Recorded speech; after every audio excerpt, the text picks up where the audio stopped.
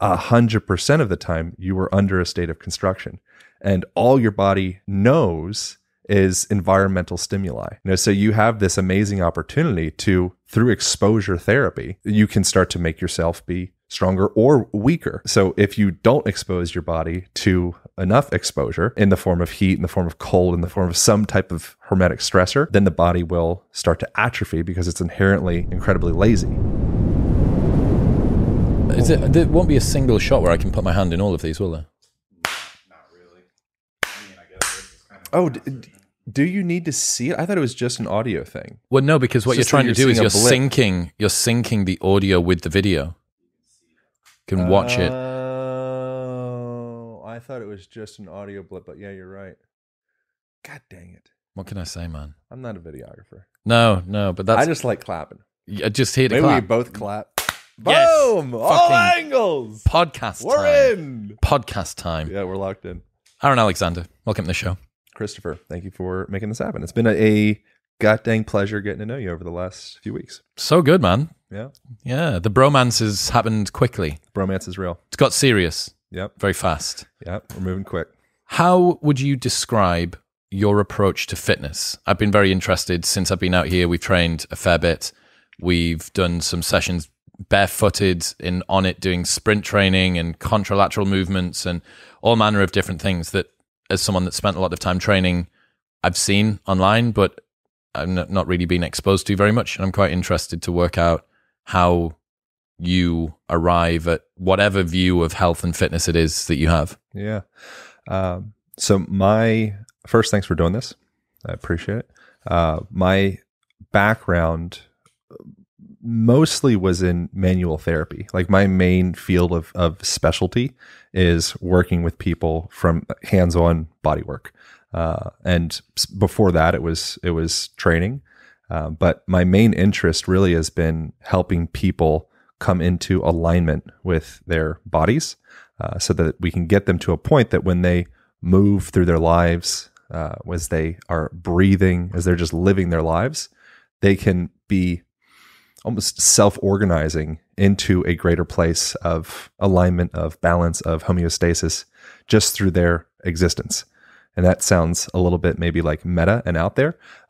So specifically what that means is looking at what are the variables, the environmental conditions that are forming the body to fit into the positions that might create discomfort or disease. And so my approach to fitness isn't so much about what we're doing in a gym. It's more what we're doing for all the times that we're not in the gym. And I consider the gym to be, for me, the gym's like my buddy Kelly Starrett, who he did the forward for my book coming up. He calls it like classical ballet. So when you're in the gym, you're working on these classical forms to bring your body into balance enough that you can go out and do modern dance. Modern dance is the rest of your life.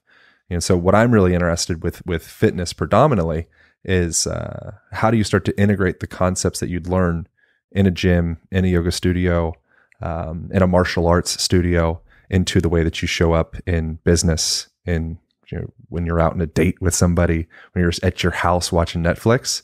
All of that is fitness. And your body doesn't know the difference between I'm in a yoga studio or I'm just at my house in my underpants. What would you say to someone that says fitness and my training in the gym has nothing to do with how I show up in business? Fitness is for fitness and movement is for movement. Why does it matter about how I train in the gym relates to how I show up for a date? Yeah. So it's like the idea of, being taking 20 years to be an overnight success. We're cultivating, we're grooving paths, neurological paths, muscular paths, neuromuscular paths every day throughout every moment. So your body doesn't know an off and on.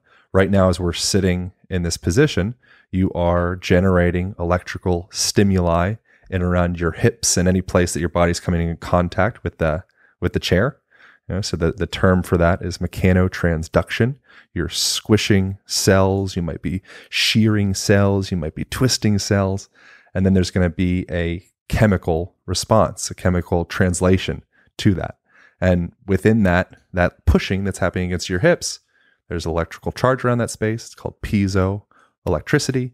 That's going to be sending a signal to the cells that would be building connective tissue or bone tissue or muscle tissue or fascia. And what you're sending within these signals, you're like the engineer of your body. You're saying, okay, we need to beef up in this space around maybe you have bunions in your feet, so you actually can see like a callousing of specific tissue. That's just wear and tear in that specific range of motion. So you're sending that electricity based off of the way that you live your daily life. And then, the fibroblasts and the fibroclasts, these little cells that either add tissue or take tissue away, they respond accordingly. And you are structuring yourself just by sitting in a chair. And so when you take that mindset of like, holy crap, like right now, I'm literally under a state of construction. When you get up off of this chair, you're tuned up to perform in the shape that you've been practicing most. So a thing that you might have heard is practice doesn't make perfect, practice makes permanent. So throughout the day, you're continually practicing how to engage or inhabit your physical body. And then when it does come time to show up in a meaningful way, you got to pick up a heavy trailer, or something, you got to suddenly sprint across a parking lot or whatever it may be. Your body is tuned up and queued up to be able to perform because you spent the last day, week, month, year in more of like a kind of like a ready position. And then you can be too ready, where you're too queued up, you're in like sympathetic overdrive, and that's going to be too much. If you're adding too much stiffness into the system, then the system can't rest and digest and heal and repair. So this isn't what I'm saying doesn't mean that you always have to have like a stick up your ass and have like axial extension, like your spine's back. You look perfectly enlightened and samadhi and spiritual and strong and stable. It's being able to relax, but being able to relax into functionality. The way that we can relax into functionality, there's specific things that we can talk about. What would you say, looking at the current trends in fitness and training, what would you say are the main areas that people are missing out on? Or what are the main problems that you're seeing with most people's training programs? Well, there's a lot of things. It really depends on what gym you're in. So if you go to a most traditional, like a 24-hour fitness type space, there's a lot of disintegration or myopic focus on specific muscles without much awareness to integrating the whole, putting the whole body together to work as one integrated body. So when you're excessively focused on myopically breaking down individual, like a muscle by muscle approach, you just can't do it. Like you can't organize 640 odd muscles, depends on the specific individual, 360 joints. It's too much chaos. So for you to be able to go in and really think like, joint by joint, muscle by muscle, I'm going to be engaging these, and then it's just going to magically all come together. That can be confusing for the body.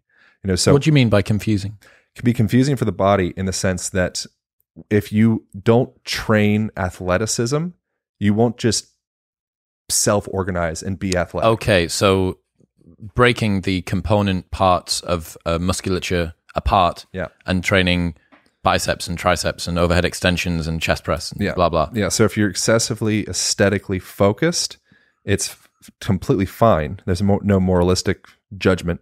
Juji Mufu is a good example of this, where he has done a pretty good job of integrating athleticism and calisthenics and gymnastics and powerlifting and bodybuilding. So he's a bit of an oddity in his ability to juggle a lot of variables, and it's really beautiful. He calls himself a hybrid athlete, right? He is. That's what he refers to. Yeah, himself that's what he is. Or polyathlete, I can't remember. Yeah, and then within that, I would say, athletics goes beyond just, musculoskeletal integration, but also, how's your response to cold temperatures? How's your response to heat? Why is that part of fitness? Why would someone who says, I do fitness, I've got a fitness plan. Do you do hot and cold exposure? No, I don't. Okay. What would you say to someone who's the same way that your body has a physiological adaptation a hermetic stress. We were talking on my podcast before this, we were talking about hermetic stressors in our lives. The same way that you'd have that to develop muscle cells to be able to be stronger in a specific position as a product of going through, a bicep curl or deadlift or whatever you're doing. Your body has a similar physiologic response to being exposed to cold temperatures, has a similar physiological response to being exposed to heat, has a similar physiological response to being exposed to altitude. And so your body is continually changing. And this is the thing that we started off with. 100% of the time you were under a state of construction, and all your body knows is environmental stimuli. So you have this amazing opportunity to, through exposure therapy, you can start to make yourself be stronger or weaker. So if you don't expose your body to enough exposure, in the form of heat, in the form of cold, in the form of heat, in the form of some type of hermetic stressor, then the body will start to atrophy because it's inherently incredibly lazy. And that laziness, it's like one of the key features in our capacities to survive.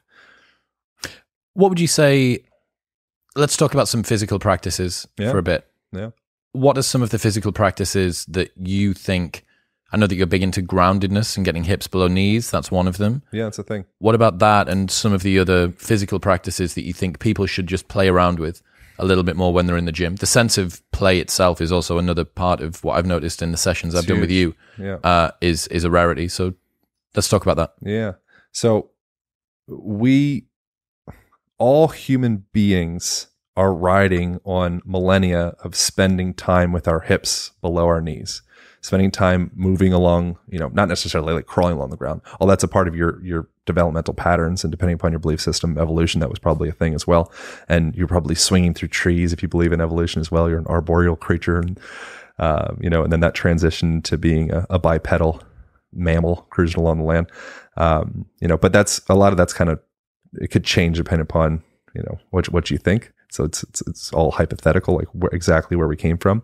But getting down on the ground, if you just look at like present day thoughts on evolution aside, look at any child.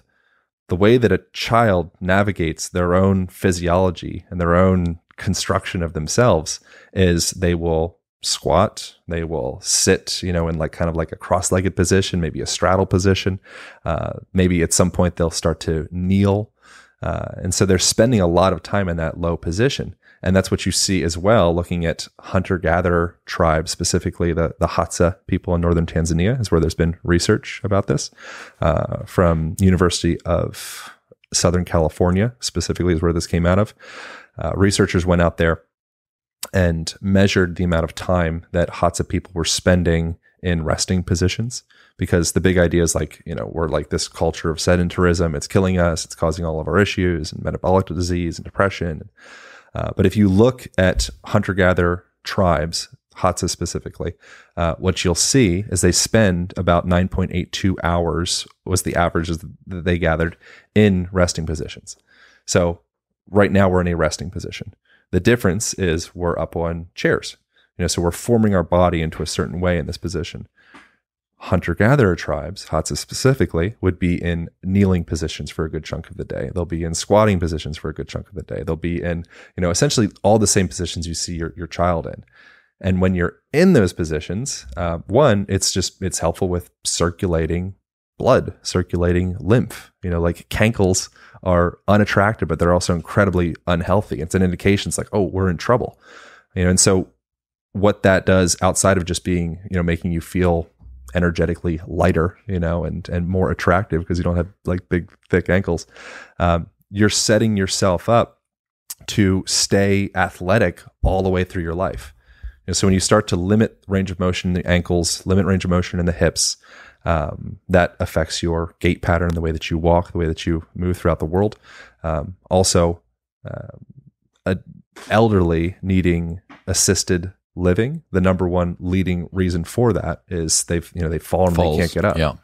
So fall risk is this massive thing that's completely specific to westernized culture abandoning the ground.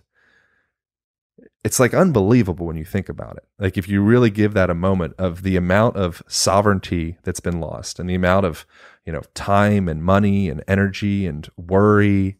And it's like all of that is wrapped up in us literally making an unconscious move away from where we came from, which is just naturally resting in those positions throughout the day. So what would be the prescription? Let's say that someone listens and they go, okay, yeah, that sounds good. I want to get rid of my cankles. I don't want to be falling and hurting myself when I'm 70 years old. Yeah. What's a good way that someone can integrate these practices into their day? So just changing your environment. So have you done one with Bruce Lipton? No. Okay. I think we've talked about him. I did a podcast with Bruce Lipton a year and a half ago or so. He's, has been massive in championing the concept of epigenetics, and how our environment changes our genetic outcome. And one of the things that he mentioned to me was, when he was studying cells in Petri dishes, if he wanted to change something about the cell, he wouldn't do anything specifically to the cell itself. It would be changing the culture that the cell exists in. So within your own body, if you're just focusing intrinsically on what's happening inside the body itself, that's a great start. It might get you somewhere, but until you actually change the environment that's forming the body and the mind and your perception of self and all that to fit that mold, you're just going to keep falling back into the same position. So you can do all the calf raises or all the the couch stretches or all the different kind of therapeutic prehab exercises you want, but what got you into that position in the first place? And so the first place that I would start is saying just create a space in your home. It could be in front of the couch, get yourself like a comfortable rug so it's inviting to get down to. You could put like self-care tools in your house, have like a foam roller lying around, or get one of those like percussor guns or, a softball to kind of do some myofascial release stuff on. Get some Moroccan poofs, or like floor cushions. So suddenly the culture that your cell is inhabiting itself within is shifted to invite the cell to create change in itself, just with these like really basic visual cues. So you walk into a space with a pull-up bar hanging through some doorway, just naturally, innately, you will have the urge to, your arms like suddenly levitate over your head. Yep. You're like, oh, I'm on the bar. Like, what? How did that happen? It's like, it's magic. The bar is there, hands on the bar. Yeah. I didn't have to give you any reps or sets or tell you and that's the element of play. So if we can start to make the movement landscape, the environment that we inhabit ourselves in, suddenly it's like we become moved by the environment, right? So when you walk outside, if it's kind of cold, and you say, you know what, I'm gonna do a little cold thermogenesis here. I'm not gonna put like all of the layers on. You go out there and you get moved by the cold. Suddenly, you have this horripilation and your hair kind of sticks up and your body activates its own insulation system by causing your hair to raise up. It's like a down sleeping bag on top of your body. Like, whoa. It's pretty cool that we have that capacity. We just need to place ourselves into the environmental conditions in order for our body to show up. But inherently, your body wants to show up. It's just we have done such a tremendous job at outsourcing our body's necessity to show up to machine or to Amazon. Nothing wrong with that. It's actually brilliant. It's freaking amazing that the human mind has been able to outsource almost everything to the point that you can lay on a couch, press buttons on your phone, and have food delivered to your face, have sex delivered to your face. Like, it's pretty freaking impressive. Like, I'm not mad at it. I'm really just like in awe. Like whoa! Starting from like whacking rocks together to create fire, to sex in the face, to sex in the face off of your blue lit screen. Like, good effort.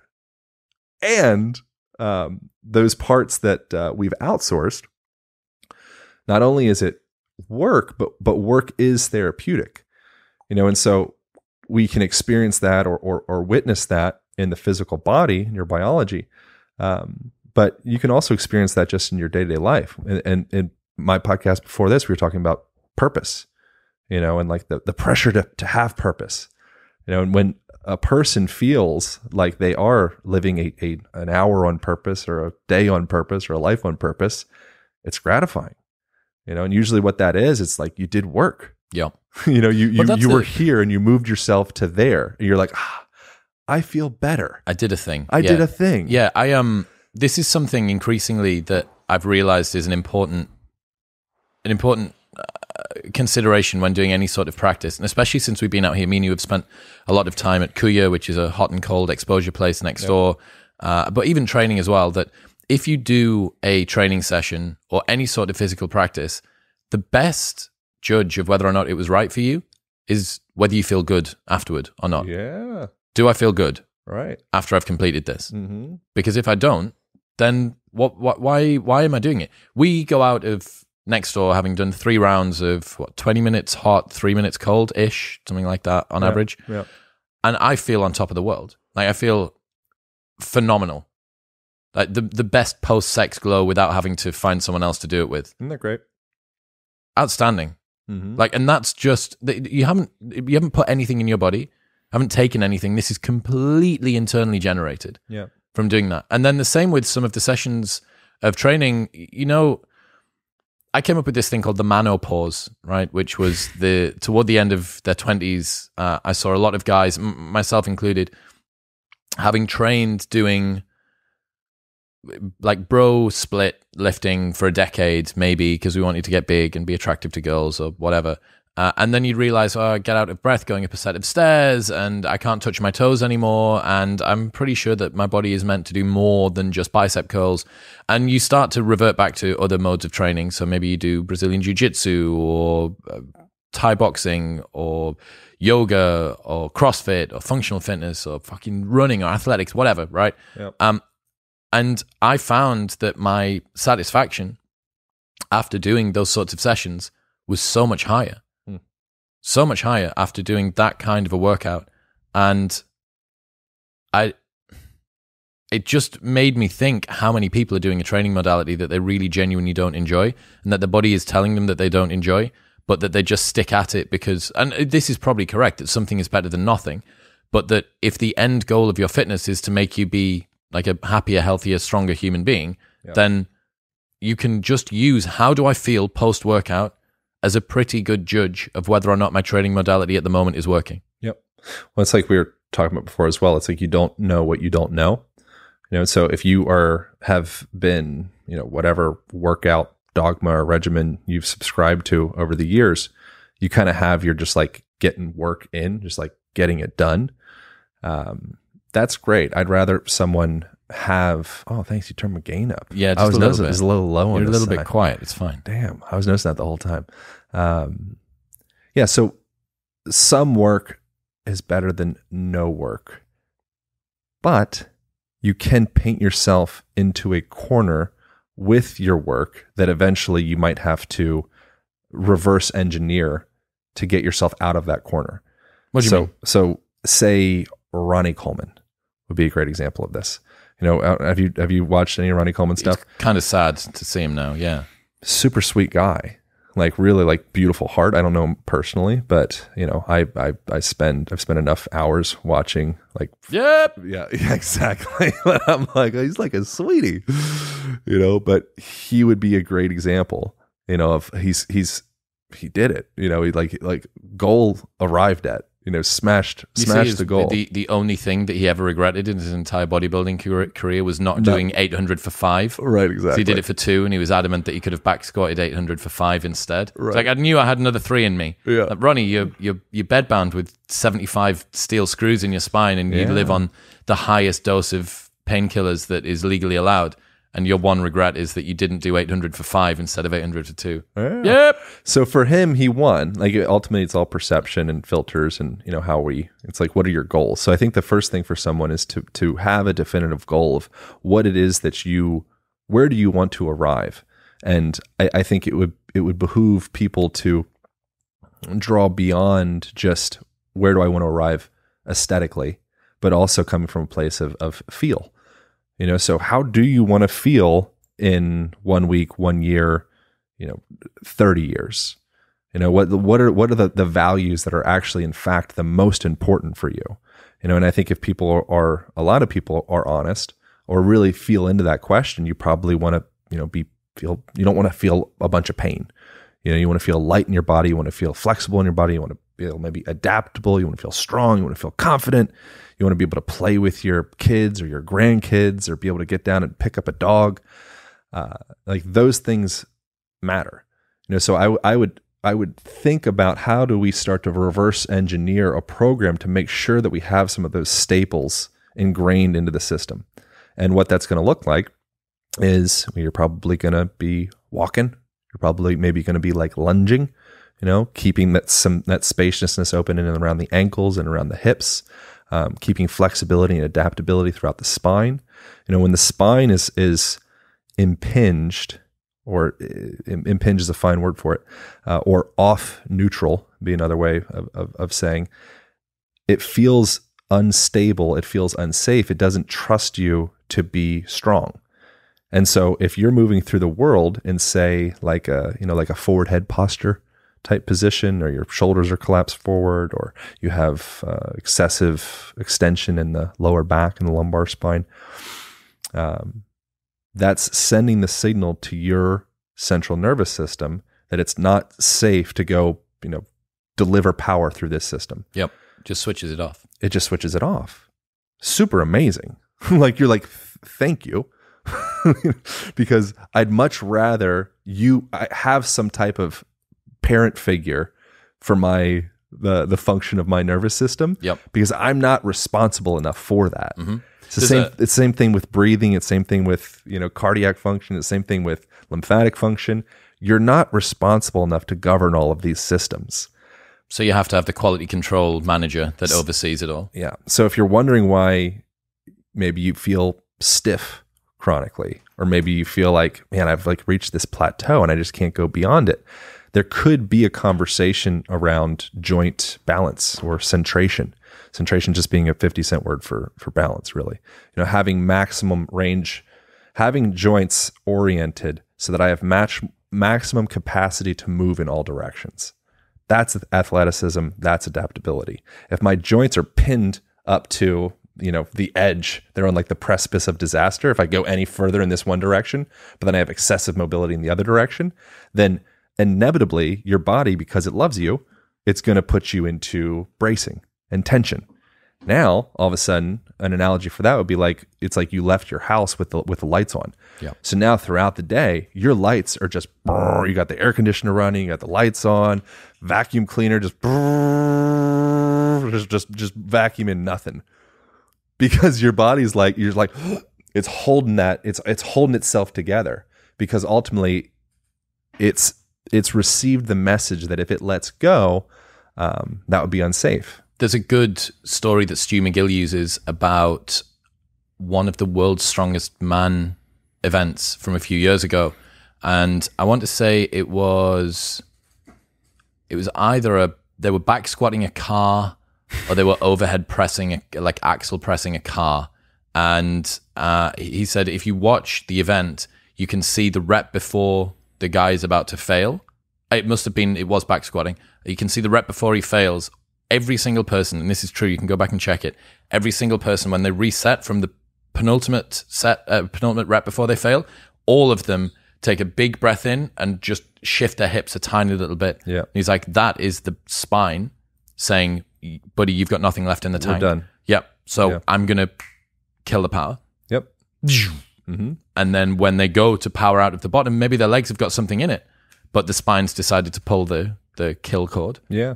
And there's just nothing left. So let's say that somebody that's listening does a lot of training, and they think, right, okay, this sounds great. Like I need to be functional. I should move in a more holistic manner. I like the idea of creating an environment in my house that kind of engenders a parasympathetic, very calm, self-love, self-work kind of environment. What else can I do? Like, give me some practices, give me some takeaways that I can do to encourage a more holistic, aligned body protocol. Yeah. Well, so two of the things we mentioned is just orienting your space so that you just get your damn hips below the height of your knees every now and again. Like just get yourself down there.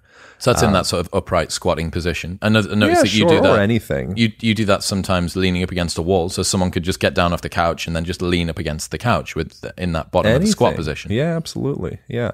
Just be, and then so a part of that as well is per mentioned before, like engendering a bit more of this nature of play into your life, inviting that into conversations, not being so damn stuffy and serious.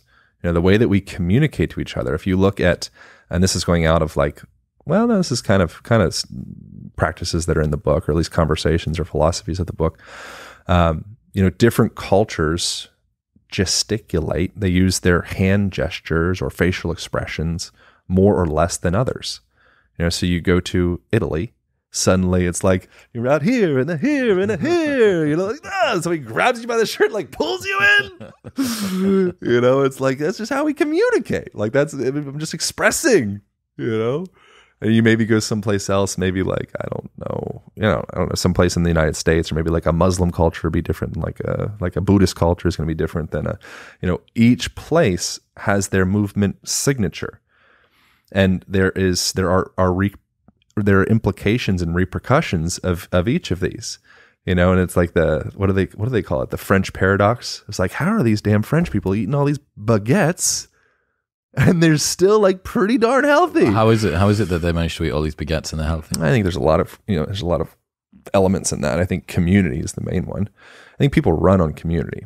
We run on purpose. We run on community. We run on the sensation that I've got your back, you've got my back. And I think that when we have that sensation of safety, again, safety, central nervous system, neutral spine, right? When we come into that place of feeling safe with my community, it allows me at a neuromuscular, cellular, like all the way down into ourselves level, to be able to relax, to be able to breathe, to be able to, have that.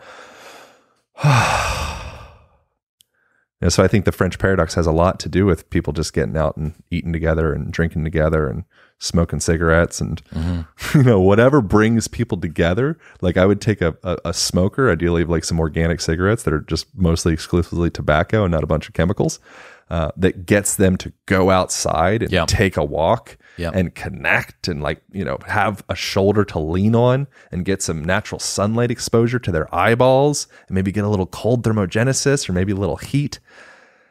And, they have their vice in quotations. I would take that person over the orthorexic person. What's that? Orthorexic is a person that's like has an unhealthy obsession with health. Okay. I'd take that person any day to be on my kickball team, to be on my, my Over business, the person to be in who's obsessed with health but spends all of their time on their own or staring at the screen and never getting the hips below their knees and doesn't have a culture and doesn't have community and doesn't have support structure. Yeah. So again, I'm not advising that people take up tobacco. But if you look at that tobacco, what is it? The tobacco, in the last conversation, we were talking about dogs. You're moved by your dog. Dog comes into the room. You don't just sit there aimlessly, kind of like monk-like staring forward. You react and engage with the dog. So suddenly your facial patterns change and suddenly your voice tonality might change. There's Stephen Porges. He's a guy that came up with the concept of polyvagal theory. He calls it your voice prosody. So when we're communicating, we're literally tuning each other's nervous systems based off of the tone of our voices. So there's a professor from professor of psychology in the 60s called Albert Morabian. I know I'm jumping around a little bit, but it's going to maybe wind back to something. Came up with a thing called the 55-38-7 principle. And what that suggests is 55% of our communication comes from body language, and then 38 is coming from the tone of our voice, and then there's the last little 7% is like the actual words that we're conveying. So if there's incongruence between what the body is saying and the words, with at least, unless you're a complete dummy, I think it's higher than 93%, but you're going to trust the body 93% of the time. So the cigarette not condoning cigarettes, but it moves the person. Say, I got the cigarette. Okay, we can't smoke inside. I'm walking outside. Dog comes into the room. If you're like a large, an overweight person that's stuck in your house staring at TV all day long, stressing out about the computer, one of the healthiest things you could probably do for yourself is just start by getting a dog. Buy a fucking dog, man. Get a dog. You're doing all this stuff. You're getting your protein shakes and you got your creatine, you got your glutamine, you got the trainer that you go see 3 times a week. And, none of them are going to create the difference that would manifest in your life by having that accountability and that relationship with that dog. And that's, not even, it's excluding all of like the immune benefits of a dog we were talking about this as well, bringing nature into the house. What about a little bit of a pivot? What about sex? And what about relationships? With the work that you've done, have you seen what dysfunctions do you see with regards to people and their relationship to sex and to their own body and to the way that they judge other people's bodies as well? Well, definitely not my field of depth, but I think it's an interesting conversation that is a physical conversation around that. Not that sex isn't physical, but more like anatomical would be the way that shame manifests in the body.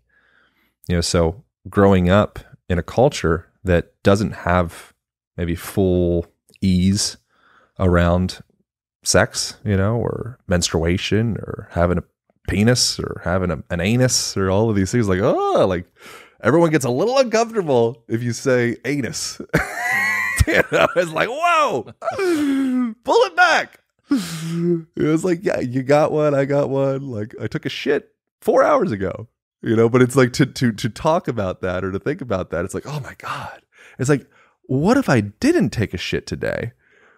It would be dramatically, what if I didn't take a shit for a week? It would be like my whole life would be in shambles. And so I think sex is one of those things where it's like our nether regions, that part of our body, we're not really inculcated, for the most part, at least I wasn't, into a culture that has a lot of acceptance of those spaces, and the way that shame manifests in the body. Just look at it physically. If you're ashamed, if you're embarrassed, without getting metaphysical, saying like, oh, shame, there's deep tension in the perineum and the cells and the root chakra or any kind of random bits. Feel in your body, what does shame feel like? Like for you, if you suddenly like a tightness. It's like a sort of a stiffness and a tightness in the stomach, in the head. Yeah, or maybe a collapse could be a flavor folding of it. Forward. Yeah. Right? What does pride, what does strength feel like? What does sadness feel like? The whole gamut of emotions. That's Sir William James, he's like widely known as the father of modern psychology. He was one of the preeminent leaders in the conversation of not just a top-down physiology, being like the mind affects the body. So we see a bear, I'm scared, I run, and I respond. We could just as easily flip that around and go bottom up and say, I see a bear, I have a physiological response. It moves my body into this state that we deem to be fear, and that perpetuates the feeling and the emotion.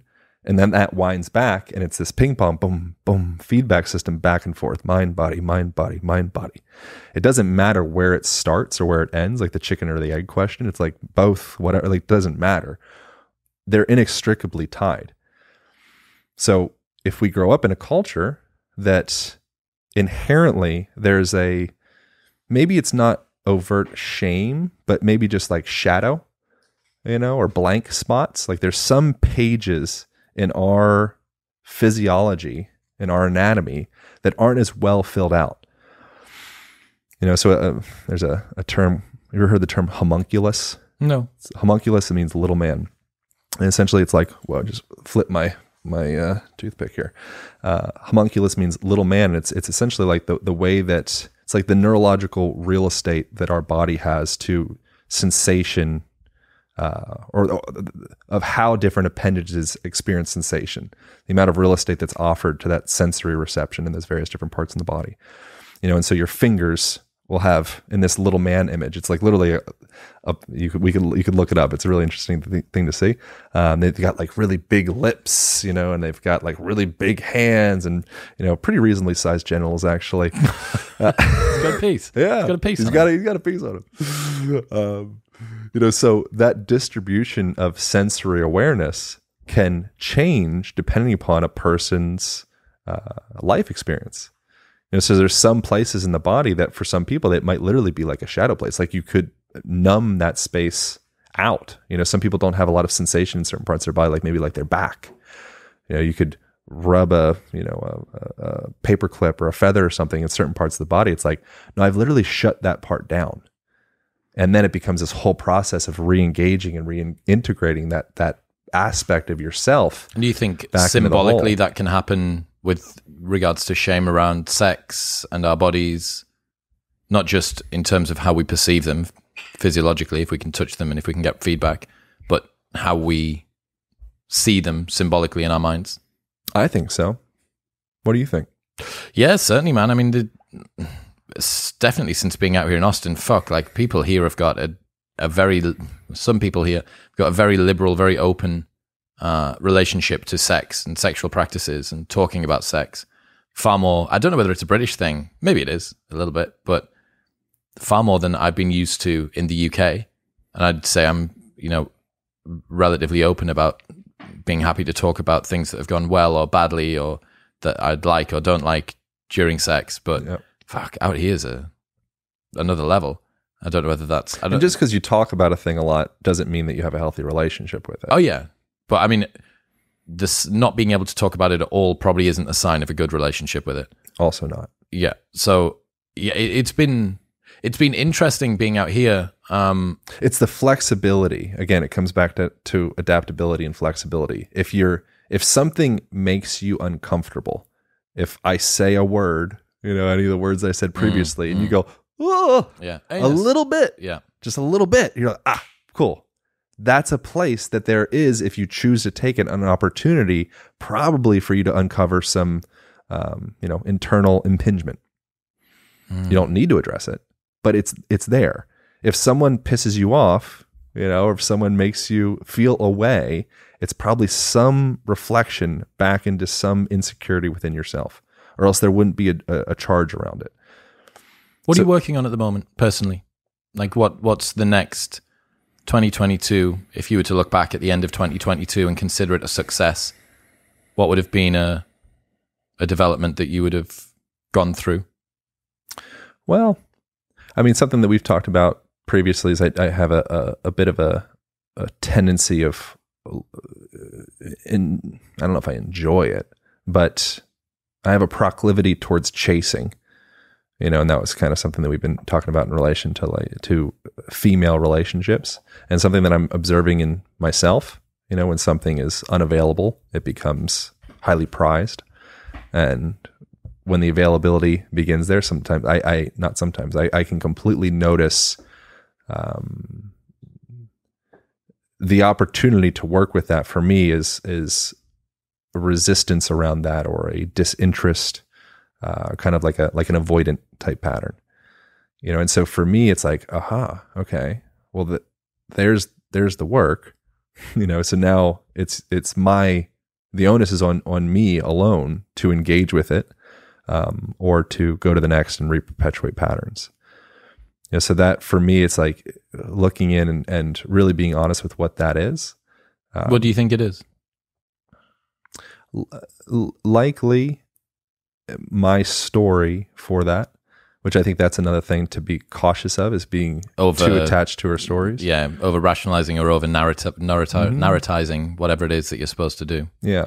I know. And that's when things that kind of trump our stories, like maybe some type of breathwork ceremony thing, or some life event that was like dragged you outside of the narrative that you've tried to wrap around and rationalize a story with. Yeah, that's an interesting way to or whatever put it. it may be. Suddenly you're like, oh, okay, story out, story on the side. Yes. Now here's like God. Reality. Yeah, like there's there's like the higher purview comes in. It's like, okay, we don't need words right now, little Aaron. Yep. We're just on truth. And I think that those moments happen when they happen. But for me, the narrative that I have that I think probably has some level of sense to it is I think that my mother was who I've done actually a full like 90-minute podcast with her, and I was like, I think I know it was the only podcast that I've ever like really properly broke down, wept in a couple times, and she had a background of some level of abuse. I'm not sure if I shared in the podcast or not, so I don't know if it's appropriate to share, but she learned that it's not appropriate to not be okay. So kind of like good vibes only type thing, which is incredibly dangerous, because then you lack decompression. So suddenly you pin it up, any of those sensations that would be deemed unfavorable is just like, okay, those don't go out, they go in. And now they just sit and fester and kind of ferment. And so getting the signal that everything needs to be okay, everything needs to like be all righty. I think that there was a certain level of, she was very caring, very sweet, always made me sandwiches and always like had my back. But I think there was a certain emotional vulnerability that was challenging for her to access. And I think I subconsciously picked that up. And so when there is emotional vulnerability, specifically with a female, it's scary to me, and so I'm like, oh, this is like a lot, and so within that, I think I've adapted, and a lot of people have done this, I've adapted to be able to create rapport with quickness, so because of a general avoidance of depth, I've reintroduced that bandwidth into like superficial. And so I think you have this as well, probably for different reasons, but an ability to connect with new people and find common ground pretty quick. And but yours, feel you like think is maybe part of a defense mechanism. Yeah, for sure. That's interesting. Yeah, definitely. Fuck, that's interesting. And then when it goes to a certain level, I'm like, okay, too far. Yeah. But we're like, like fast bros or fast, bro and sister, like real fast. And then there's a certain level, because that part's so well developed. There's a certain level that it's kind of like, okay. And as soon as you're outside of that safety position, I hopefully that wasn't too much information about my. No, not at all. I think it's fucking interesting, man. Like, it's really interesting to think that you could compensate for a fear of depth or a hesitation around depth by overselling on rapport or overselling on immediate connection. And that makes a lot of sense. It doesn't resonate with me personally, but I can absolutely see how it would happen. So getting through that, trying to get yourself past the slightly more, I guess, juvenile areas of the avoidant attachment side. I mean, I have a ton of friends, and I think that I'd be very interested to find out how this relates to people that are, whatever, high agency or high achieving guys. A lot of my buddies that are high achievers also have that attachment style. Sure. Which is funny because people are prepared to push their limits in so many places. If we needed to do a 24-hour workout or an unbelievable sauna and cold session or whatever, like pick whatever challenge it is that you want to do. And yet there are these sort of deep, dark holes that sometimes don't get uncovered quite so easily. Maybe they're a little bit more difficult to see what's going on. Maybe they're just an area of the territory that we can't get rid of as simply. But it is strange that there's nothing to get rid of. Okay, to deal with. I know that perhaps. You heard yourself probably as you're saying that. Yeah. To come into healthier relationship to face on, and healthy just means whole. That's like the original meaning of health. Does it? Yeah. Okay. Yeah. So whole, coming back to the body, integrated. So if I disconnect the parts, I got my bicep brachialis and I got my triceps and I got the multiple heads of the quads, and I got, really specifically breaking down those individual points, that can potentially lead to a disintegration of the whole body working together. And then that creates, cacophony.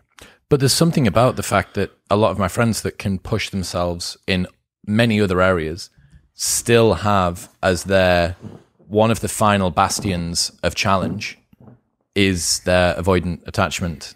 Oh yeah, it's the big one. You think that's the Achilles heel?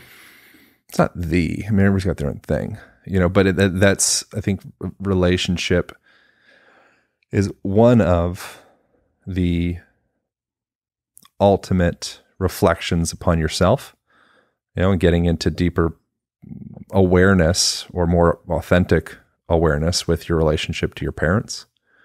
And I think a lot of it comes back to that. You're like, oh, okay, interesting. And so if you do if you do play the game, and you actually say like, cool, like, all right, pushing chips in, and actually be there for it.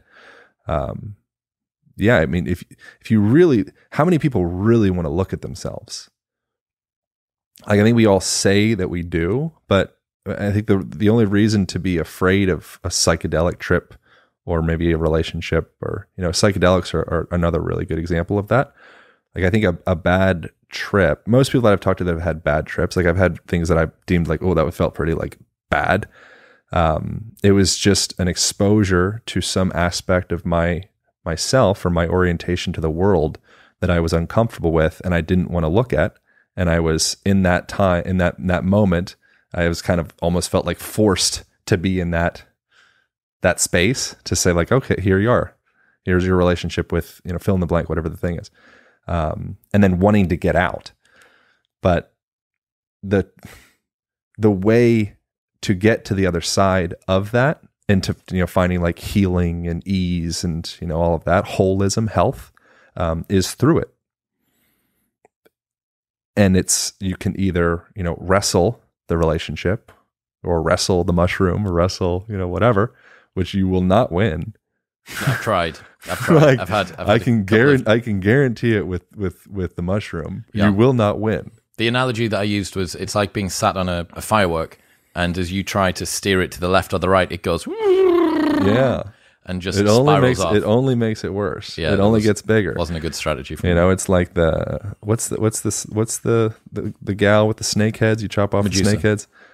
Is that one? She's got like tons of snake heads. You chop one off. Hydra when you. Yeah, it's the Hydra. Yeah, it's the Hydra.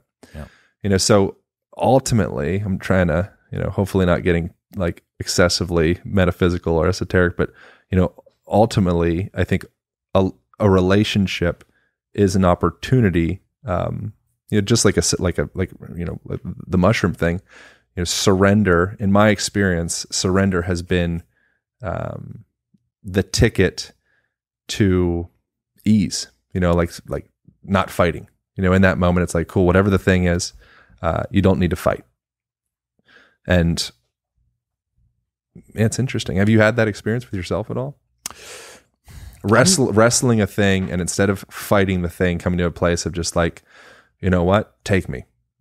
Yeah. I mean, my first ever mushroom trip was precisely this, and I just refused to let go. Yeah. So for 5 hours, I just wrangled everything and just kept that puppy kind of under as much control as I could, which was just made for a very, very uncomfortable. That's what Terrence McKinney said. The only thing you can do, the only mistake you can make with psychedelics is not taking enough. Well, that was 5 grams for my first ever time. And even with that, I was like, I'm a fucking wrap you up in a big prison and see if I can hold on. Yeah. And I'm pretty much managed to, which was just like looking back, but then you're not exactly super lucid at the time. Yeah, I don't know, man. I certainly resonate with when you think about being in the body, right? And you notice that you've been sat in a meeting or in a situation with someone and you've been tense, and then you kind of check in with yourself and you mm-hmm. and everything just eases up a little bit, or you open your gaze. The best cue that I've learned about this, I learned this year from an embodiment coach, was about just using the peripherals of your vision. Yeah. So just using that open gaze. And man, I love that cue so much. It just reminds me that, look, there's so much more going on. You do not need to focus just there. You can have all of this beautiful vision outside of you. Yeah. There's a whole chapter in the Align Method book about that. All right, tell me. Andrew Huberman, who he's popularized a lot of these conversational essays, and he thankfully edited through the whole thing for me and kind of like pointed me in the right directions of that. And I owe so much to his mind and his research. But yeah, I mean, the way that you use your eyes are continuous with your central nervous system. So similarly, this is one of the things I was going to eventually likely get to in relation to environmental conditions. Changing the visual environment isn't just adding visual cues that cause you to do what would look like mobility or exercise. It's also changing the visual environment in the sense of open some windows. Ideally get full spectrum light into your eyeballs, so it's not just when you're looking at light through windows, it's going to be blocking some percentage of the either UVA or UVB spectrum out. And being able to relax your eyes and awareness that when I am in that panoramic, I'm just taking it all in, that lens of perception, it's sending a signal into the rest of your physiology, which is probably an anchored pattern for, again, millennia, back generations, like forever, that when you are just taking it all in, just spacing out, probably almost never in history have you just spaced it out and taken it all in and been under attack, right? And so it's a similar thing and then when you're myopically focused in, suddenly, okay, cool, we're taking it all in. We're just gathering information about the whole, or maybe not gathering information, screw that. We're just basking in the moment. We're fed, we've hunted. And then suddenly there is a threat. What do your eyes do? It all focuses in on that single point. I've been thinking about this to do with smartphones. Oh, of course, yeah. So much of our time. And you're looking down and to the right. So you're looking down, or if you're lefty, which would be more rare, but you're looking down into a specific direction. So your eyes act like reins to your neuromuscular system. So you can do this. Put your fingertips back the bottom of your skull. It's called the suboccipital ridge, and just look up and down, and you'll feel those muscles. Those called suboccipital muscles engaging, right? Yeah, so That's your so eyes. Funny. So same thing in it was in chimpanzees. This has been researched. The cochlea in their ear will change direction with the eyes. So when you are looking to the right to some potential threat or whatever the thing is, literally even their auditory system. Oh, so their hearing opens up as their eyes move almost. It will orient towards that thing. No way. Which is kind of an interesting thing for people that are into jiu-jitsu and wrestling and have cauliflower ear. I wonder how that affects things. But yeah, man, your visual system is so deeply tied into your sense of either alertness or executive function, get her done, or relax, digest, rest. So that's in the book, in the Align Method. The really the intention of it isn't so much to have a step-by-step method. It's more, a philosophy to reorient the way that a person engages with their body in any situation. So are you familiar with Viktor Frankl? Yes. Logotherapy, man search for meaning. One of the things that he said that I align with is that he said he's more like an optometrist than like a psychologist. So he's just working with people's perception of the world. The way that they process information, their filter. And so I think that that's a really valuable approach to one's fitness. Fitness isn't a thing that I do. Fitness is a thing that I am. So all the time throughout every day, they're all a bunch of opportunities if you have the education on how to engage with those opportunities. So you're just filled with these fun levers all over your body. So your eyes, they will change the way that your mental emotional state based off of the way that you use them. If you have that information, you can leverage it. Same thing with your auditory environment. Same thing with your, the sense of touch. certain sensations or textures will make you feel one way, certain sensations and textures make you feel another way. Your visual environment, an interesting thing that you have to fact check this one, but I heard with real estate, if you're selling a place and you have like pointy plants out front, that sends an indication to potential buyers to stay away. No way. I mean, you gotta look it up. There's a whole field of study you'd probably appreciate called embodied cognition. Embodied cognition essentially is the way that we think and feel based off of our physical experience. So I'm sure you've heard of like the clipboard studies. Where if you give somebody your resume and it's on like a big thick beefcake clipboard, they're like, oh fuck yeah, like this guy's really knows. He's serious. He's stable. He's supported. I like this guy. Right. And so that's that tactile experience of like, man, this guy feels like, I can trust him. Right. Same thing with, people that tend to be taller, or, lower voices is something we were talking about before. It's like, there's something trustworthy about that. Like it feels powerful. Like they might just be a tall asshole.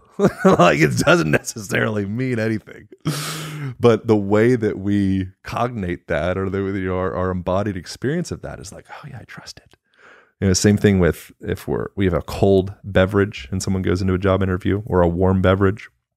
If right now we had icy, whatever, some lemonades or something like that, but like icy cups, based off of research, we would perceive this experience as being a little bit more. That's why I was noticing the temperature of the room. We perceive this experience as being a little bit kind of like more closed, a little bit colder. If you give me like a hot cocoa and it's warm and we got a fire going in the background and we can hear the crackling of the fire, suddenly that's changing my perception to say like, wow, man, I just feel so safe here. There's something about you, Chris, that makes me feel safe. It's like, is it me or is it just the environment that we're having this mutual experience? Shit's crazy, man. This more holistic view of the body overall and of fitness is something that, I don't know, maybe to you and maybe the people that you're speaking to, it's kind of, how would you say, obvious, or it makes a complete amount of sense. But to me, this is like an entire new world. Like that's great. A whole new world. It makes sense though. It's simple. Well, the human system is one thing altogether. It's broken up into component parts, but working on each component part without taking into account all of the other things doesn't really seem to make sense. And some of the things that you've mentioned to me since we've been hanging out to do with, you can tell a lot about a person's personality by the way that they move, when they walk into a sauna or a restaurant, or sit down at a date, or the way that they hold themselves, or the way that they gesture, or whatever, right? Like that. Why is that the case? If it wasn't that we were such a global system where our cognition and our physicality and our emotions and our social status and our confidence and our blah, blah, if it wasn't the case that all of those were together, why would it be that from something I can induce how somebody is in a completely unrelated area, so to speak? Yeah. It's not. It's that we're one closed system. Yeah. So you've got a special revised paperback edition of the Align Method coming out. Where can people get that? Hopefully your bookstore would be great. That would be very Align Method-esque of you to take a walk outside. Ideally remove sunglasses, get full spectrum light. There's a lot of British people listening. They don't need sunglasses at the moment. Yeah, right, exactly. I mean, it tunes your neurochemistry. That light penetrating your eyeballs. A reason that I know that was a cue to wrap up. So don't spout more factoids. Fire away, man. Factoids. We're here for the factoids. Fucking keep them coming. But you're a big reason that such a high percentage of people are becoming myopic. Specifically like China, something like 93%. Like a really high percentage of adolescents are becoming myopic. Same thing. How do you define myopic? Nearsighted. Okay. Yeah, we see near well, far not so easy. So one potential conversation there would be that we're just practicing nearsightedness all the time. So those ciliary muscles and all the muscles that help change the shape of the lens to be able to refract that light so it comes into clear vision. We're like, well, you're only using the close ones, so you're going to have a problem with the other ones. But a bigger part of the conversation is the impact that natural sunlight has on the structure and the shape and the chemical structural makeup of your eyeballs. So sun, it literally, the exact process I can't go through because that's not like my specialty. But sun literally, it changes, it's a physical thing. It's like a nutrient, and it changes the structure and the makeup of your eyes. And so when you're going outside, it's not just like a relax the eyes, it's an opportunity to downregulate the nervous system or calm the freak down. It's literally, it's like you're nourishing the structure of your eyeballs through that exposure to the sunlight. So sunlight, it's so healing in so many capacities. And I know I didn't, break down exactly what's happening within that system. So maybe come back, I'll go deeper in the research of what that system is exactly. But experts pretty much unanimously align that sunlight, it changes the structure and the makeup of your eyeballs. And so you need it for healthy eyes. You need it for healthy everything. Doing a morning walk here in Austin, because the weather tends to be, it's a bit muggy sometimes on a morning, but maybe 50% of the days it's sunny. Yeah. A morning walk with sunshine is so good. I always do the walk anyway, but in the UK, if I was to do it at the time I'm doing it out here, it would still be dark. And that infrared light specifically in the morning, you're setting, and I think a lot of people listen to this by now they know about this, but you're setting the circadian rhythm for the rest of the day. So when you're waking up, that light, when the sun's first coming up, it's tuning your whole neurophysiology, your neurochemistry, your hormones, your endocrine system to be alert, to be up. It's like this. It's like it's a bookend start of the day. I only learned recently that the reason that we get a burst of energy after the lights go out is that would be adaptive for our ancestors to get themselves home while the sun was setting.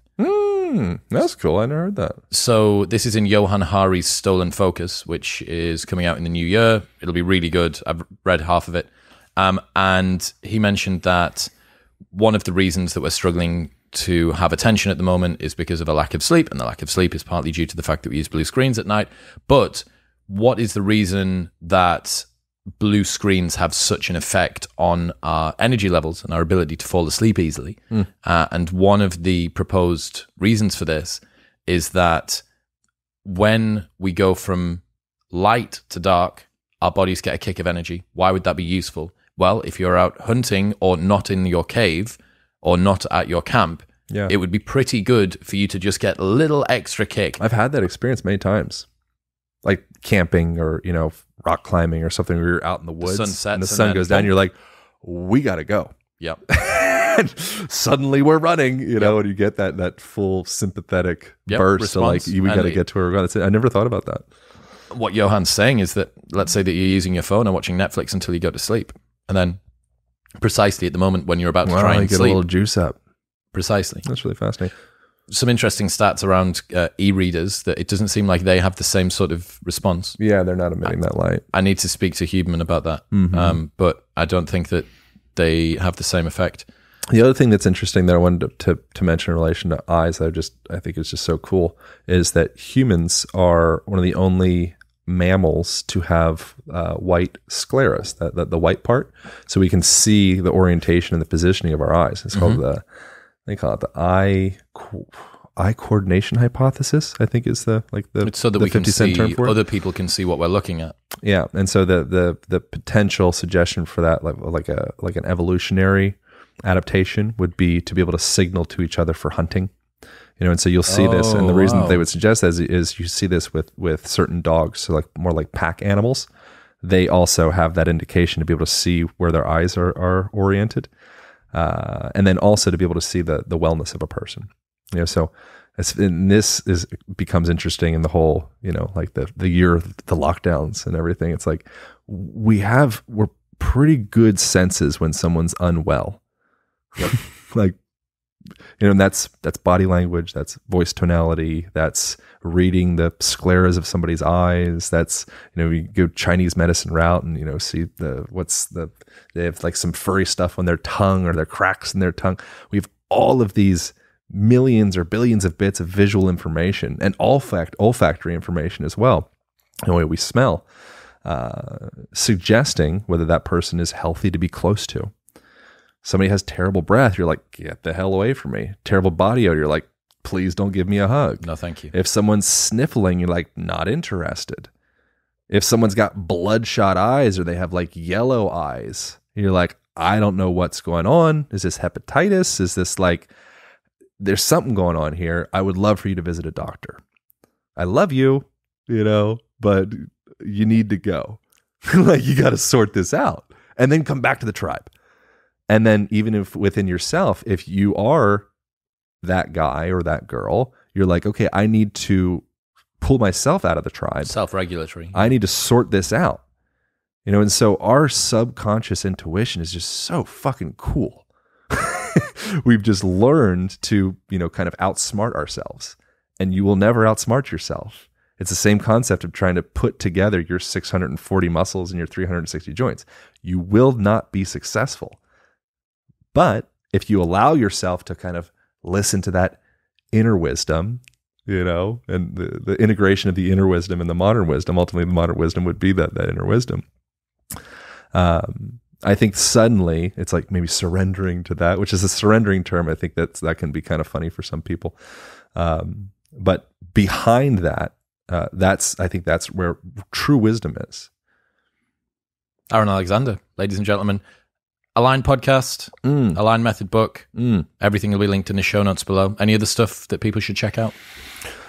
No, I think that's it. I mean, thanks again for making this happen, man. I really enjoyed this. It was a really fun conversation. I appreciate the way that your mind operates and the way that you create space for other minds to turn the way that they do. So thank you for creating the space for this. Go check out the Align podcast with you. I really enjoyed that conversation. Yep. Another one they could check out would be the Bruce Lipton conversation if they want to go deeper into some of these topics. And then the Align Method book is coming out January 11th. And so they could get it. This is before that. They can pre-order it. It's on Amazon or Barnes & Nobles or whatever. And I think that's it, man. I appreciate you. Awesome, dude. First of many. Yeah, let's keep doing it. All right, over and out. Pow-pow! What's happening, people? Thank you very much for tuning in. If you enjoyed that episode, then press here for a selection of the best clips from the podcast over the last few weeks. And don't forget to subscribe. Peace.